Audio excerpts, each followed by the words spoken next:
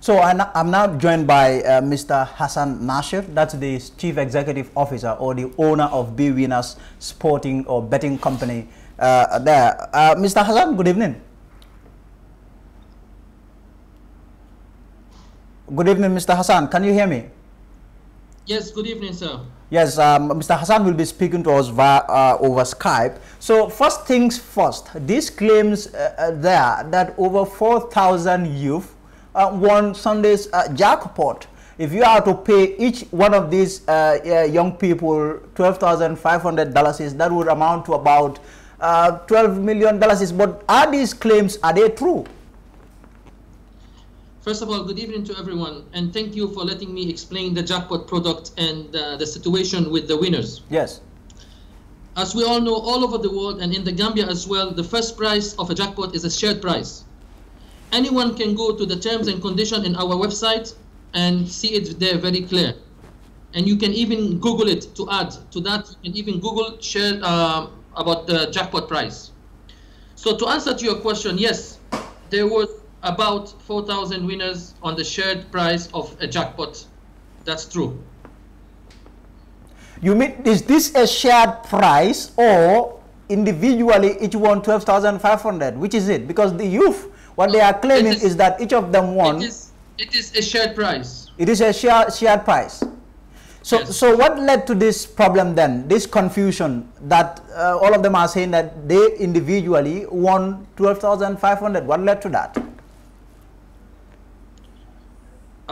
Today, as I speak to you, we were at the police station and I met with 15 representatives of this group that came from Bundum and from several areas. And I explained to them, but they don't want to understand and go according to the terms of condition. Our terms and condition clearly states that the jackpot money will be equally divided between all of our winners. And this money is waiting for all the customers who won. Yes, but how comes was this not explained to them prior to them playing the jackpot? Was this not explained to that this was a joint jackpot, not necessarily an individual one? Again, I will repeat for you that the terms and condition it's very straightforward for this product. I can even quote it to you directly from our website under the section of betting rules. In the event multiple winner, the jackpot will be shared. Okay, so this was there, but the youth apparently did not understand this, did they? It is there for the past few years. Since I started jackpot, we started the first jackpot was 14 teams, and that was 1 year ago. And now, recently, 2 weeks ago, we decided to put a new jackpot, which is 5 teams. But jackpot is jackpot. It doesn't matter whether it's 1 team, whether it's 10 teams. Once we say jackpot, it's a jackpot. So the jackpot first prize is shared.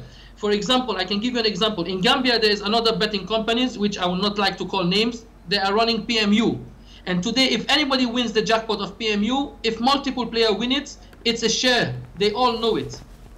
And again, to just address to your question, number one, that you asked me about the 4,000 people that won. And I clearly told you, yes, out of this 4,000, there's more than 2,000 people that already understand the rules and they accepted our terms and conditions.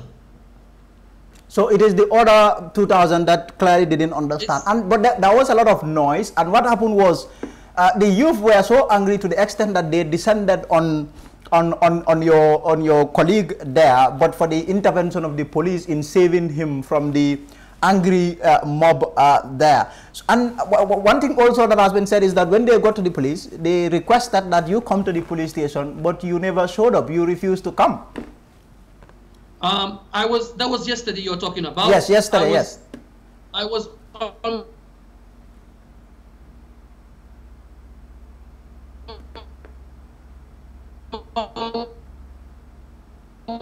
going to the police station, and then so I decided not to go because I am also, as I speak to you, I am receiving lots of threats, live threats on my phones, messages left and right. So they are threatening you. You are saying that your life is at risk as we speak. As we speak, I believe that. You believe that? But now today you went to the police, you went to the Caraba police station. When you got there, what really happened? We went to the police station and we met with the commissioner of the regional, and my lawyer was present, and 15 young customers, my customers, came representing the group that was, according to them, the group that was waiting at Westfield.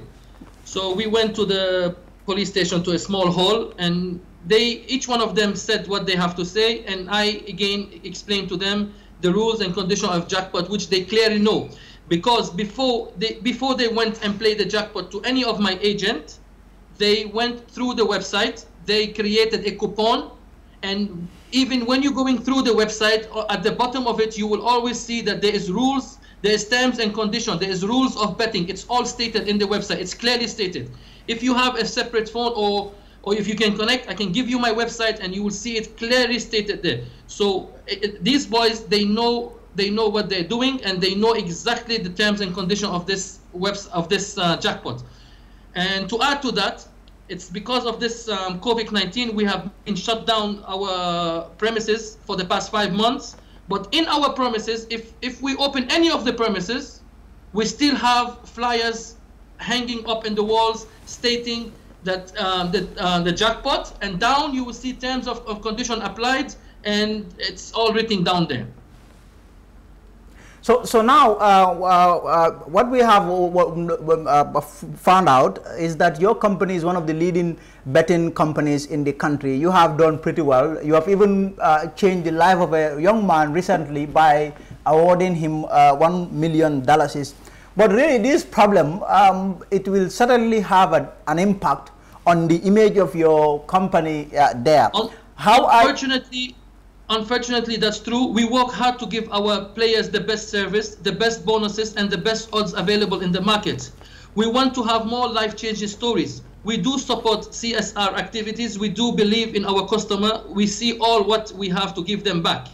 We always think how we can do better and improve ourselves. We can hope that we will see them again and have the change to change their lives. So now the police, did they ask you to come back, or what are they saying now? The police, according to when I was there, the police stated that it's a civil matter. If anyone has an issue or a case against, they can proceed to the court. Are you ready to take that route?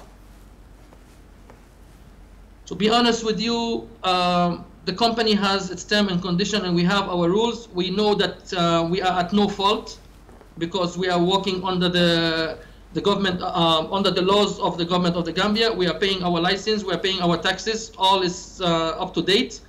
And we have we have our terms and condition and our rules, so we cannot go against it. Do you have any other thing to say about this incident? The only thing I would like to tell the public, and especially to the ones that are still demanding for what they think they want, which they did not, because it's a share price. I would like to tell them that I am feeling with them, and I know what they're going through. I'm also a gambler, so I know what they're going through. But they all need to understand that there's rules, and every game has its own rules. I can tell you that for sure. They just have to really understand with the company, and we should just. I hope we solve this thing peacefully with them. Peacefully with them. And you have stated earlier that the rule here is that when you have multiple winners, they share the jackpot, not necessarily everyone getting. That's only for the jackpot, because if you remember a few months ago, as you early stated, we have changed a young boy life. The young boy that won the 1.2 million, or was it 1,020,000? I can't remember the exact amount. That young boy that won it, and we paid him in full because that was not a jackpot. That was individual games he played. And to add to the jackpot, these 5 teams that we chose on the jackpot, if you add the points, all these boys that are talking, they know the rules. If you add the points of these 5 teams and you multiply it by 25, you will not even get $300. So they know. So this alone should make them know why. This is why they rushed to play jackpot. They thought that it's they will try chance against the company, that, oh, okay, let's play this one.